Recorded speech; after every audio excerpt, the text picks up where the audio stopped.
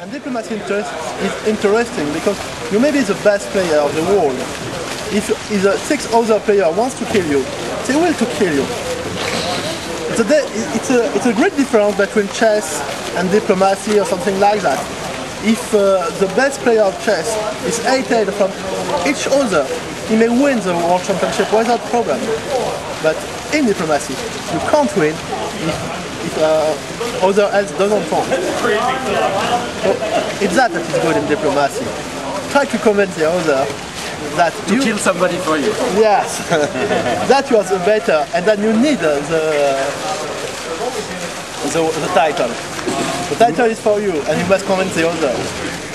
Diplomacy, unlike any other game, you absolutely need help to win. You're not going to do it on your own. Maybe your biggest decision has to be when to stop getting help and turn on your previous ally to try and win the game. It's a great way to learn how to talk to people. Like, it teaches you how to be neutral about things.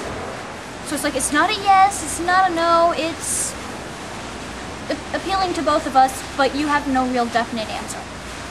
It's not just pieces, it's board dynamics. It's what is one person going to be thinking, what is one country going to be thinking if I make these moves, like if I start attacking this country, how is the people behind me, how are they going to react? Are they going to jump on me from behind, or are they going to, keep pressing the other way?